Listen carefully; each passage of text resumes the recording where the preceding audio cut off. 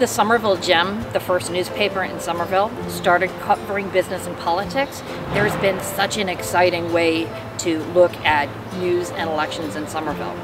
When I was at the Somerville Journal back in the old century, there were fantastic ways that we would talk about politics and blogging and whatnot. And now at the Somerville Media Center, I get to have this catbird seat in the new digital media, where last year there were forums and debates held on Zoom, and now we're moving into this more mobile environment where we could even have a debate in a park.